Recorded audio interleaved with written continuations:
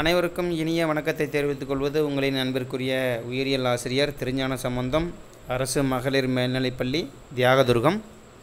நாம் தற்பொழுது 12ஆம் வகுப்பு விலங்கியல் பாடத்தில் பாடம் 7 மனித நலன் மற்றும் நோய்கள் என்று சொல்லக்கூடிய பாடத்தில் பொதுவாக மனிதரில் ஏற்படக்கூடிய நோய்களின் வகைகளை பற்றி நம்ம பார்க்கலாம். வாங்க லெசனுக்கு போயிடுவோம்.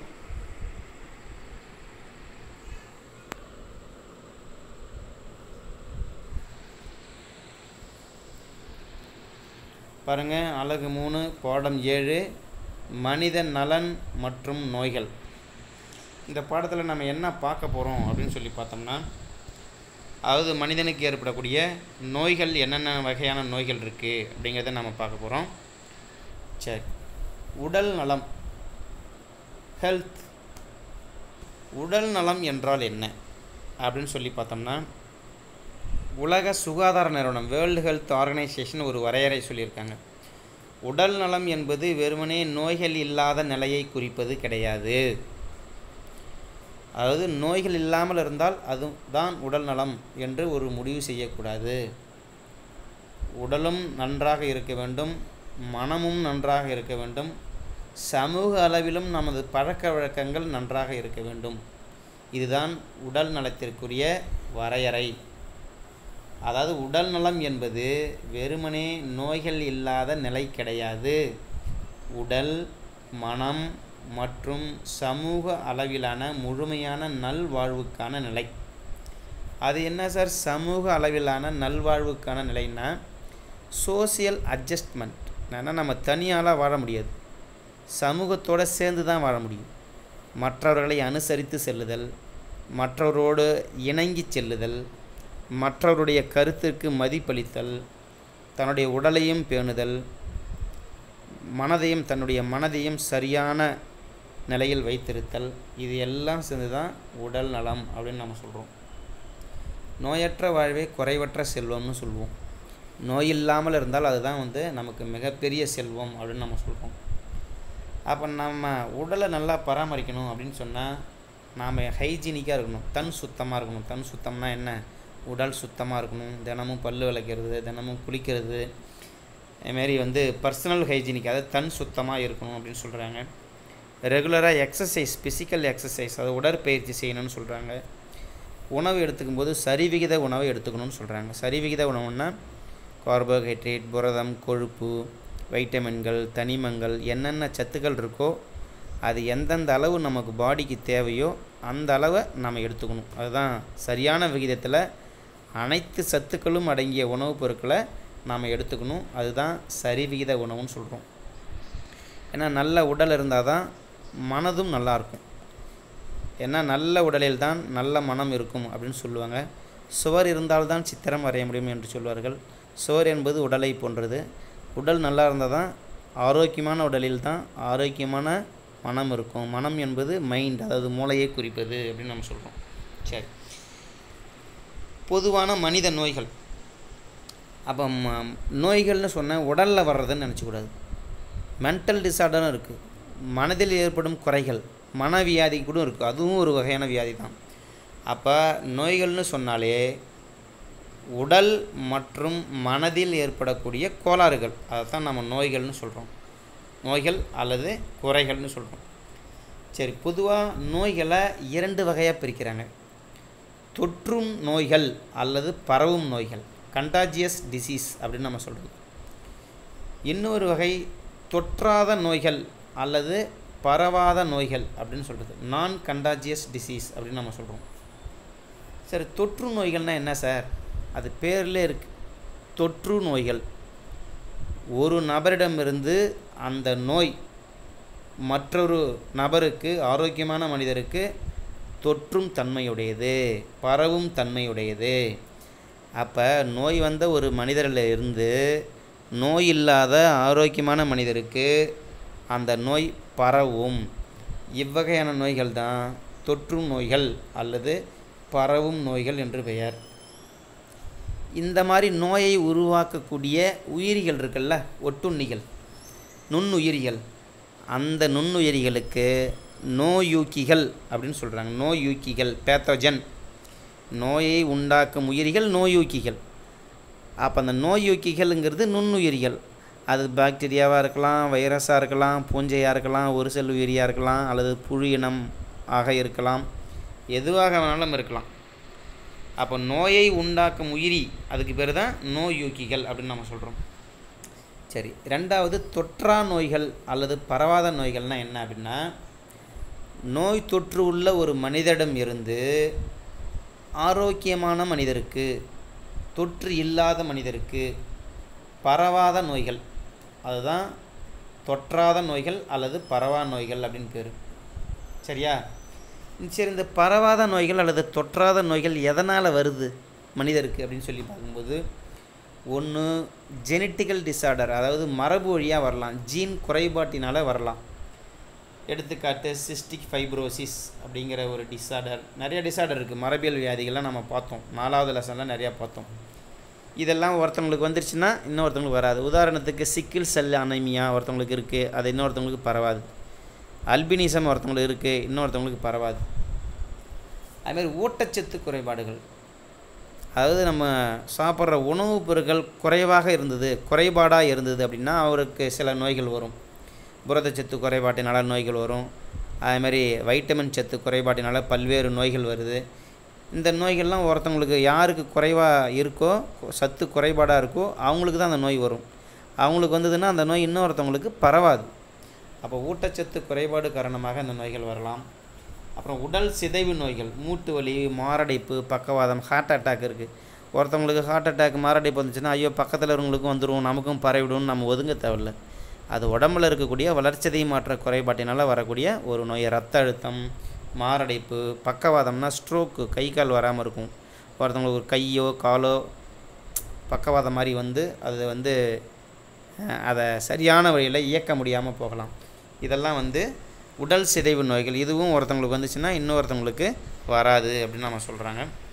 இங்கே பாருங்கள், பொதுவான மனித நோய்களில் எத்தனை வகைகள் இருக்குது பாருங்கள். பாக்டீரியா நோய்கள், வைரஸ் நோய்கள், பூஞ்சை நோய்கள், புரோட்டோசோவா நோய்கள், புழுவின நோய்கள், இந்த மாதிரி 5 வகைகள் இருக்குது.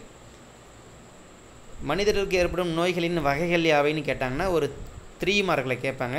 இதை இந்த ஃப்ளோ சார்ட்டை நீங்கள் மனப்பாடம் பண்ணிக்கணும், இதை நீங்கள் எழுதிக்கணும். முதல்ல பாக்டீரியா நோய்கள் பாருங்கள். பாக்டீரியா நோய்கள்னு சொன்னால் என்னென்ன பாருங்கள்.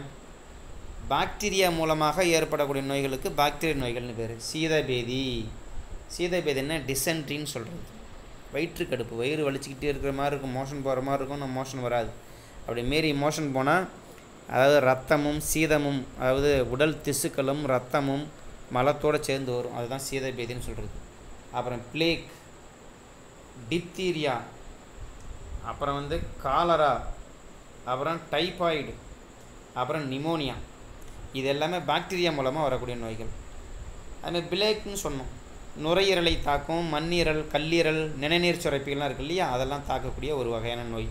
டிப்தீரியான்னா தொண்டை பகுதியை தாக்கக்கூடிய ஒரு வகையான நோய், தொண்டை அடைப்பான் அப்படின்னு நம்ம சொல்கிறோம் இல்லையா, அது.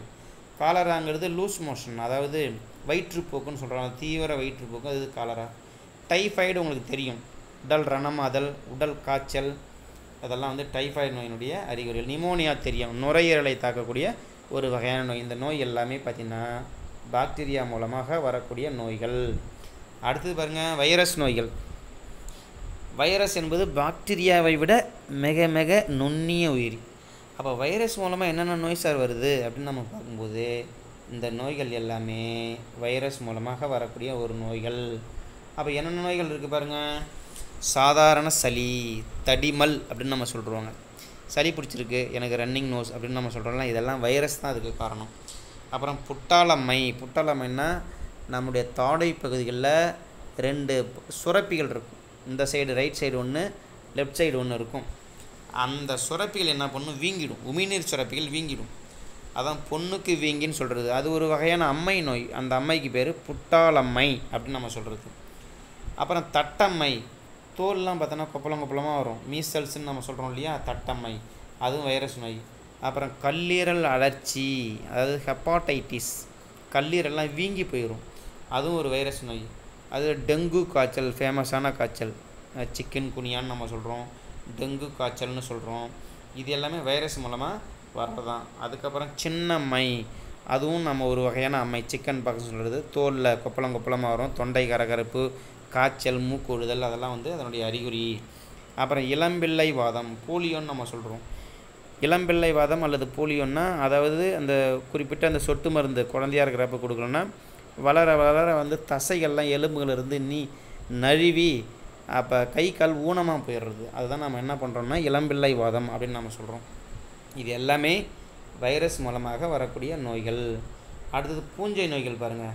2 நோய்கள் நமக்கு பாடத்திட்டத்தில் கொடுத்துருக்காங்க. கேண்டிடயாசிஸ் அப்படின்னு ஒரு நோய், தொண்டையில் ஏற்படக்கூடிய ஒரு வகையான புண், அதுதான் கேண்டிடயாசிஸ்னு பேர். அப்புறம் பாதப்படைன்னா கால் பகுதி இருக்கு இல்லையா, பாதம், அங்கெல்லாம் பார்த்தோன்னா படப்படையாக வரும். அதெல்லாம் பூஞ்சையினால் வரக்கூடிய ஒரு வகையான நோய், கேண்டிடயாசிஸும் பாதப்படை. அடுத்து புரோட்டோசோவா நோய்கள். புரோட்டோசோவான்னா ஒரு செல் உயிரிகள் மூலமாக வரக்கூடிய நோய்கள் பாருங்கள். வந்து ஃபஸ்ட்டு என்ன கொடுத்துருக்காங்க, மலேரியா, ஃபேமஸான காய்ச்சல் மலேரியா. அந்த காலத்திலலாம் நிறைய பேத்துக்கு வரும், இப்போல்லாம் அதிகம் வர்றது கிடையாது. மலேரியா பிளாஸ்மோடியம் என்று சொல்லக்கூடிய ஒரு வகையான புரோட்டோசோவா உயிரினால் ஏற்படக்கூடிய ஒரு நோய் தான் மலேரியா அப்படின்னு நம்ம சொல்கிறோம். இந்த மலேரியா வந்து கொசுனால் வருது. அனாப்ளஸ் என்று சொல்லக்கூடிய ஒரு கொசு தான் இந்த நோயை வந்து பரப்பும்.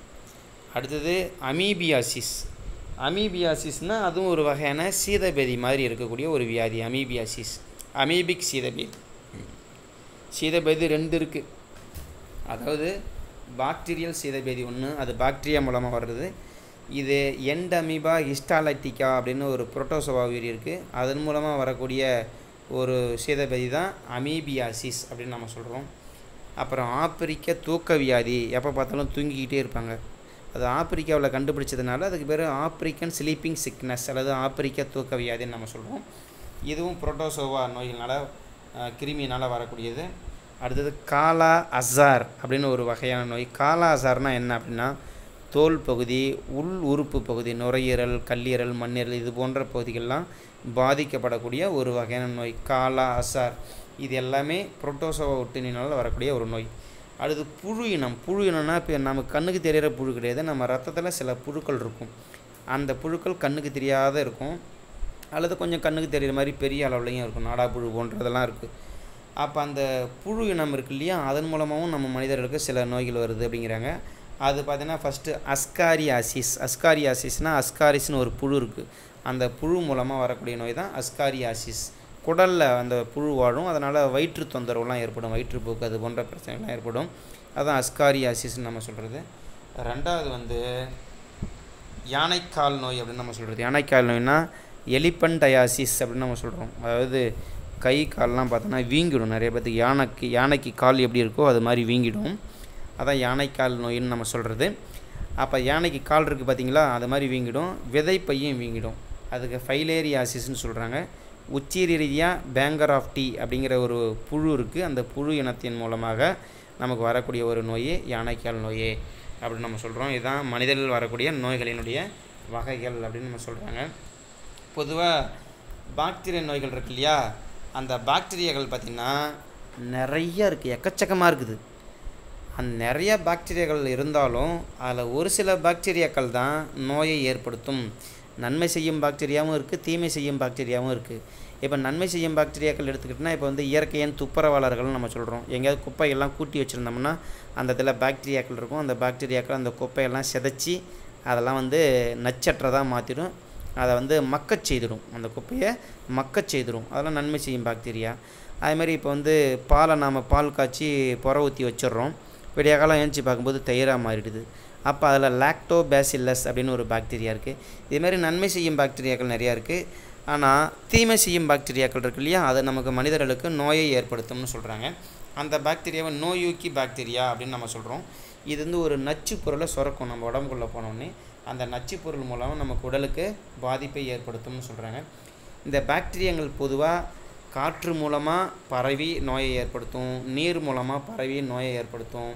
நீர் திவலைகள்னால் வாட்டர் ட்ராப்லெட், ஏரில் இருக்கக்கூடிய ஒரு நீர் துளி, அதுதான் நீர் திவலைகள். அதன் மூலமாக இந்த பாக்டீரியா ஒருத்தவங்கள்ட்ட இன்னொருத்தவங்களுக்கு பரவும். தூசிகள் மூலமாக பரவும். இதெல்லாம் எப்படி சார் போகுது அப்படின்னா, உள்ளிழுத்தல். இப்போ தண்ணி குடிக்கிறோம், அதோட பாக்டீரியா சேர்ந்து உள்ளே போயிடும். உணவுப் பொருளில் பாக்டீரியா கெட்டுப்போன உணவுப் பொருள் இருக்கும், அதை நம்ம சாப்பிடுவோம், அது வழியாக நம்ம உடம்புக்குள்ளே போயிடும். காற்றில் இருக்கக்கூடிய பாக்டீரியா சுவாசிக்கும் போது நம்ம உடம்புக்குள்ளே போயிடுது. அப்போ நோய் தொற்றியவர்கள் இருக்காங்கள்ல, நோய் வந்தவங்க, அவங்க திடீர்னு தும்முவாங்க அல்லது இருமுவாங்க. அப்போ இருமும்போது அவங்க உடம்புலேருந்து அந்த பாக்டீரியா காற்றில் தெளிக்கப்படுகிறது. அப்போ நம்ம பக்கத்தில் இருக்கும்போது நம்ம அந்த காற்றை சுவாசிக்க நேரும் பொழுது அந்த பாக்டீரியா நம்ம உடம்புக்குள்ளே போயிடுது. இப்படி போய் நமக்கு நோயை ஏற்படுத்தும் அப்படின்னு சொல்கிறாங்க. வைடால் அப்படின்னு ஒரு சோதனை இருக்குது, வைடால் சோதனை, வைடால் டெஸ்ட். அதாவது டைஃபாய்டு காய்ச்சலை குணப்படுத்துவதற்கு, அதாவது அதை அந்த டைஃபாய்டு காய்ச்சல் நமக்கு இருக்குதா இல்லையா அப்படிங்கிற டெஸ்ட்டு, அந்த டெஸ்ட்டுக்கு பேர் தான் வைடால் சோதனைன்னு பேர். அப்போ ரொம்ப நாள் உங்களுக்கு காய்ச்சல் வந்துக்கிட்டே இருக்குது, எந்த மருந்து மாத்திரை சாப்பிட்டாலும் நிற்கலை அப்படின்னு சொன்னால் உடனே டாக்டர் ப்ளட் டெஸ்ட் எடுக்கணும்னு சொல்லுவார். ப்ளட் டெஸ்ட் எடுக்கணும்னு சொன்னாக்கா உடனே டைஃபாய்டுக்குரிய டெஸ்ட்டு தான் எடுப்பாங்க. அந்த டெஸ்ட்டுக்கு பேர் தான் வைடால் டெஸ்ட் அப்படின்னு பேர். ஒவ்வொரு நோய்க்கும் ஒரு வகையான டெஸ்ட் நேம் இருக்குது.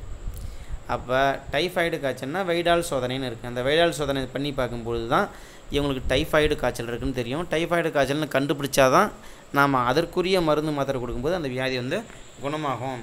இப்போல்லாம் பார்த்தோன்னா பாக்டீரியாவின் எதிர்ப்பு திறன், அதாவது நம்ம மருந்து மாத்திரை சாப்பிட்டே இருந்தோம்னு வச்சுக்கோ, அந்த பாக்டீரியா என்ன பண்ணும், அந்த மருந்து மாத்திரைக்கு எதிர்ப்பு தன்மையை அதுக்கு கிடச்சிட்டு தான், பாக்டீரியாவுக்கு கிடச்சிடுது. அப்போ நம்ம கொடுக்குற மருந்து மூலமாக அந்த பாக்டீரியா சாகலை, அந்த பாக்டீரியாவுக்கு எதிர்ப்பு தன்மை கிடைக்குது. இந்த மருந்தை எப்படி சமாளிக்கிறது, நாம் இந்த மருந்தை சமாளித்து இந்த மனிதன் உடம்புலேயே நம்ம எப்படி உயிர் வாழ்வது அப்படின்னு அது கற்றுக்குது. நாம் எடுத்துக்கிற மருந்து மூலமாக அந்த பாக்டீரியாவுக்கு எதிர்ப்பு திறன் கிடச்சிடுது. அதற்கு பேர் தான் பாக்டீரியாவின் எதிர்ப்பு திறன் அப்படின்னு பேர். அப்போ யாருக்கெல்லாம் இது மாதிரி வருது அப்படின்னா, ஒரு சின்ன சின்ன காய்ச்சல், சளி தொந்தரவு இது மாதிரி இருக்குதுன்னு வச்சுக்கோங்களேன், நம்ம ஆன்டிபயாட்டிக், அதாவது மருந்து மாத்திரை எடுத்துக்கக்கூடாது. அப்போ அது மாதிரி மருந்து மாத்திரை எடுத்துக்கும்போது அடிக்கடி இந்த மருந்து மாத்திரை பயன்படுத்திகிட்டே இருக்கும்போது நம்ம என்ன பண்ணுது, அந்த பாக்டீரியா இந்த மருந்து நம்ம ஏற்கனவே பார்த்தத்தானே, இந்த மருந்துக்கெலாம் நம்ம ஒன்றும் அசைய வேணாம், நாமெல்லாம் சாக மாட்டோம் இந்த மருந்துக்கெலாம் அப்படின்னு அது நினச்சிக்கிட்டு எதிர்ப்பு தன்மை என்ன பண்ணுது, கூட்டிக்குது. அப்போ சின்ன சின்ன காய்ச்சல் வரும்பொழுது நாம் என்ன பண்ணுவோம்னா மருந்து மாத்திரை எடுத்துக்கக்கூடாது. அதெல்லாம் நமக்கு இயற்கையிலே தடுப்பு சக்தி இருக்குது நம்ம உடம்புல. இப்போ சந்திரமுகி படத்தில் ரஜினிகாந்த் சொல்லுவார் இல்லையா, அதாவது மருந்து சாப்பிட்டா 7 நாளில் குணமாயிடும், மருந்து சாப்பிடலைன்னா அந்த வியாதி 1 வாரத்தில் குணமாயிடும் அப்படின்னு சொல்கிறோம். அப்போ மருந்து சாப்பிட்டாலும் அந்த வியாதி குணமாக தான் போகுது, மருந்து சாப்பிடலனாலும் குணமாக தான் போகுது. அப்போ இயற்கையிலே தடுப்பு சக்தி நம்ம உடம்புல இருக்குது, அந்த தடுப்பு சக்தி மூலமாக அது குணமாயிடும். அதுக்காக இன்றைக்கி சளி பிடிச்சிருக்கு, லேசாக காய்ச்சல் அடிக்குது, உடனே நம்ம இன்ஜெக்ஷன் போடுறது, டேப்லெட் எடுத்துக்கிறதெல்லாம் என்ன பண்ணணும், அவாய்ட் பண்ணணும். அப்போ அது மாதிரி சின்ன சின்ன விஷயத்துக்கு எடுத்துக்கிட்டோம்னா அது உடனே அந்த உடம்புக்குள்ளே இருக்கக்கூடிய பாக்டீரியா எதிர்ப்புத்தன்மை கிடச்சிடும், அந்த பாக்டீரியா சாகாது அப்படின்னு சொல்கிறாங்க. அதனால் அப்போ நம்ம கொடுக்கக்கூடிய எதிர்ப்பு பொருள் அந்த ஆன்டிபயாட்டிக் இருக்குல்ல, அதை எதிர்த்து நம்ம உடம்புலையே வாழ்ந்துக்கிட்டு இருக்கோம். அப்புறம் பெரிய பெரிய காய்ச்சலுக்கு நம்ம மருந்து சாப்பிட்டாலும் அந்த பாக்டீரியா அது எதிர்ப்புத்தன்மை அதிகமாக இருக்கிறதுனால சாகாதுன்னு சொல்கிறாங்க. அதுதான் பாக்டீரியாவின் எதிர்ப்பு திறன் அப்படின்னு நம்ம சொல்கிறாங்க. சரி, இதுக்கு என்ன சார் பண்ணுறது அப்படின்னு சொன்னால், சிறிய தொற்றினை குணப்படுத்துவதற்கு நாம் என்ன பண்ணுறோம், உயிர் பொருள் பயன்படுத்துவதை தவிர்க்க வேண்டும். உயிர் பொருள்னால் உயிர் எதிர்ப்பொருள்னால் மருந்து மாத்திரை, சின்ன சின்ன காய்ச்சல் சளிலாம் நம்ம சொன்ன மாதிரி அதெல்லாம் வந்துச்சுன்னா அதை இயற்கையிலே நல்லாயிடும். அதுக்காக மருந்து மாத்திரை எடுத்துக்கக்கூடாதுன்னு சொல்கிறாங்க. அது உதாரணத்திற்கு சாதாரண சளி, காய்ச்சல் போன்ற வைரஸ் தொற்றினை குணப்படுத்துவதற்கு நாம் மருந்து மாத்திரை எடுத்துக்கூடாது. அதுமாதிரி டாக்டர் சீட்டு கொடுத்தாருன்னா அந்த ப்ரெஸ்கிரிப்ஷன் தான் ஃபாலோ பண்ணணும். எப்பவுமே டாக்டர் என்ன மாத்திரை சாப்பிட்ற சொல்கிறாரோ அதைத்தான் சாப்பிட்ணும். அது டாக்டர் மருந்து சீட்டு இல்லாமல் நாமளே மருந்து வாங்கி மெடிக்கலில் வாங்கி போடுறது இது மாதிரிலாம் இருக்குது, அவாய்ட் பண்ணணும் அப்படின்னு சொல்கிறாங்க. இதுதான் நம்ம இந்த பாடத்தில் சொல்ல வேண்டியது. இது வரையிலும் பார்த்துங்க. அடுத்தது நம்ம நோய்களை பற்றி பார்க்கலாம். பாக்டீரியா மூலமாக என்னென்ன நோய்கள் வருது, வைரஸ் மூலமாக என்னென்ன நோய்கள் வருது, அந்த நோய்களை பற்றி டீட்டெயிலாக அடுத்த வீடியோவில் பார்க்கலாம். நன்றி, வணக்கம்.